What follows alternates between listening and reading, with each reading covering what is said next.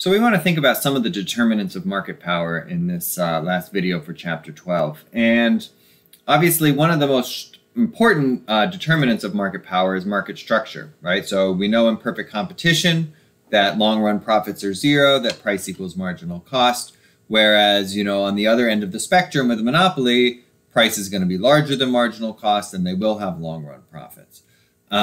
Whereas, in a Cournot oligopoly, we'll have long-run profits and price larger than the marginal cost, but somewhere in between perfect competition and monopoly. Whereas in Bertrand, we get, no market power with just two or more competitors. And so we want to think about some of these determinants. Now, keeping in mind that there are going to be other factors in price competition. So, for one, we saw that product differentiation is a big determinant in dampening price competition, right? If firms can differentiate their products, either, actually differentiate or just differentiate in the minds of their consumers, that is going to decrease price competition. We know that price competition is weaker when firms compete in output, like Cournot, as opposed to price, like Bertrand. And then obviously if firms can form an effective and stable cartel, that will decrease price competition. Although often what we'll see is a cartel will keep the price high and then somebody will cheat and then that will lead to extreme price competition a la Bertrand. And another thing that's important to remember is that price competition also depends on the presence of potential competition, right? So it's, if you are a monopolist or an oligopoly, and you're worried that keeping your price too high will attract people into the market, then that can be a reason to decrease your price and earn less profits than you otherwise would. So if we summarize this, when entry barriers are present, so there's high concentration, that will increase market power. If there are no potential entrants, that will increase market power. If products are differentiated, if they compete in output rather than price, if they can form an effective cartel, and if they make strategic investments today in order to reduce costs and or raise prices tomorrow, like we talked about at the end of Chapter 11.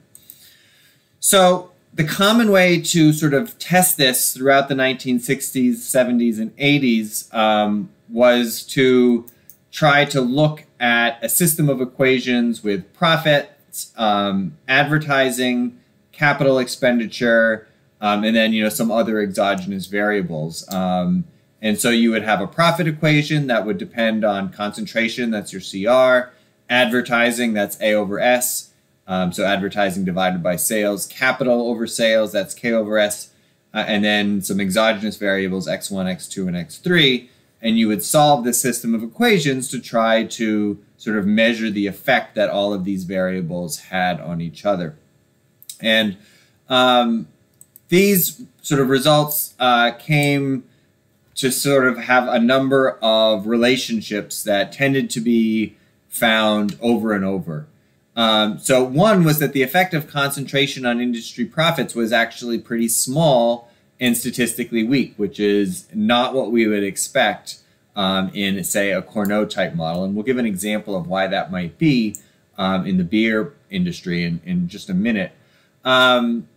So individual firm characteristics, right, such as relative cost advantage, have a substantial effect on industry profits. So if there is a cost leader, they are going to be able to earn, much higher profits than less productive firms. Advertising spending and capital requirements tend to be positively correlated with industry profits. So we can think about those both in terms of barriers to entry, but also in terms of differentiating goods. So advertising, building brand, and capital could be all about, improving quality of the product as well. Expenditures on R&D, research and development, tend to be positively correlated with industry profits when concentration is low, but the relationship may be weak or change sign when concentration is high. So in that way, you might think, all right, well, research and development are a way to earn positive profits when concentration is low, but not as much when concentration is high. And then for firm profits, the effective concentration is generally negative or insignificant, but the effect of the firm's market share on profits is positive in some industries. And so I think the story there is often that, the leading firms are the ones with those cost advantages. And so they tend to have more market share and then more profits as well. So if we go back to beer, beer seems to be the textbook's favorite example. Here we have the HHI in the solid line and then the price cost margin in the dotted line. And you can see that there isn't really much relationship there, right? Maybe it increased a little bit after the mid 80s as the industry became very concentrated. But the story that Iwasaki et al. Tell is that these firms, as fewer and fewer firms came to dominate the market, they engaged in advertising and cost and price competition, right? So fierce price and advertising competition, which is why their profits were so low in the sort of 70s and 80s. And it was only when we got down to just very few firms in the industry, at least a few big firms, that profits started to increase again.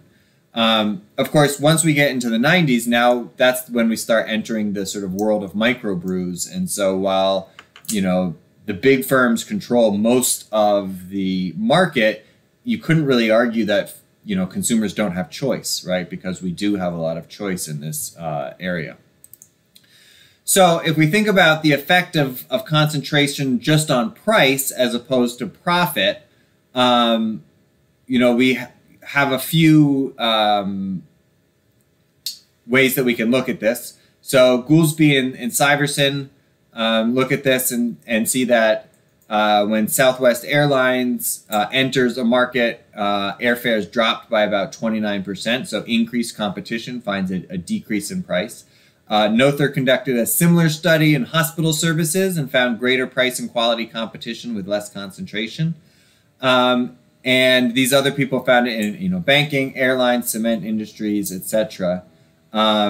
And Barton and Sherman found that a horizontal merger, right, so merging into different areas within the industry, led to a significant price increase. And so I think that does support the idea that prices tend to go up when competition tends to go down. Also, if we look at sort of intermarket data, we can look at price concentration pairs in different geographic markets, right, where marginal cost is likely to be the same. So basically, you're looking at different areas and saying, all right, well, how many firms are competing in this market in this area versus how many firms are competing in the market in this area and how many firms are competing in the market in this area.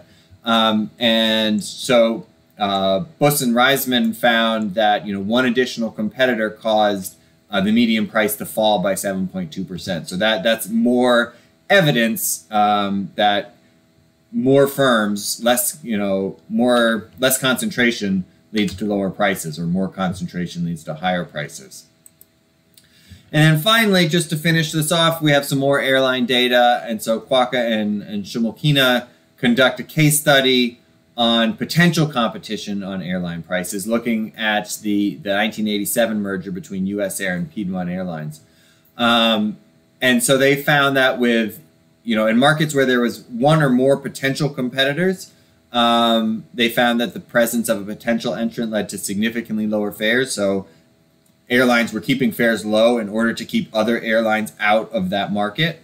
But when this merger between US Air and Piedmont eliminated a potential competitor, airfares rose by 5 to 6%. So, I think there is clear evidence that as, more competitors are in a market, we get lower prices. And that's generally true, although it's not required, right? We can still have pretty fierce price competition even in markets that have a few competitors. It really just depends on the market.